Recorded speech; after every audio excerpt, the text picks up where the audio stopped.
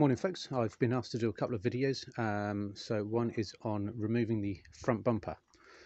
So obviously a bit easier for me because I've already taken out the liner.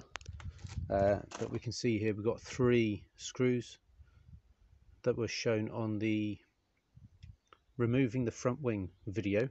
Okay, so these connect to the front wing. So you've got those 3 screws there. We have these 4 across the top, and as you can see there, that's where the other 3 are on the other side. So you have to get into them through here. See if we can get some light on the subject. There we go. So one's from the other side, but you can get to it from here. So you'll have to take the wheel arch liner out of the way first of all. And I'm afraid this one's a bit smashed up, but again there's going to be these screws to the wheel arch liner. Where are we? These screws to the wheel arch liner here, and then screws along the front there. So it doesn't look like a horrendous job. Obviously when you go to take the bumper off, bear in mind that your fog lights will still be in. This one, the bracket's broken from the accident, so that's, but the other side's still in, so when you take it off you'll have to make sure that's disconnected as you come out.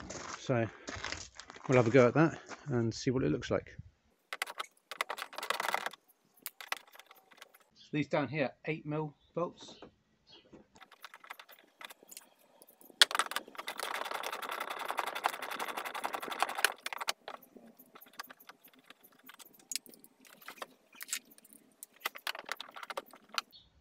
And for that reverse one, just get yourself an extension bar and you can go up from the other side.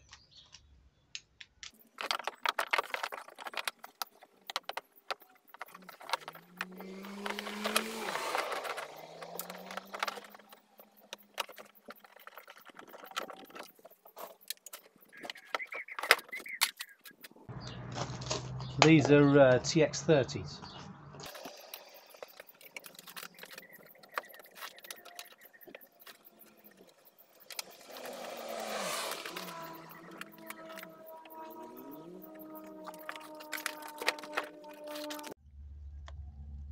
So that's the 4 screws taken out, and it just sits on this little lug there, so just put it up over that, and then we're off. So obviously then you've got to carefully put it down and disconnect your spotlights, and then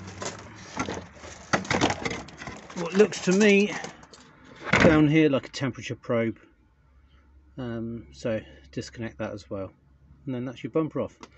Unfortunately I can't give you much more detail on the underneath, but just looks fairly simple, like taking these screws out down the bottom. They're going to be Torx screws again, but obviously this was smashed up.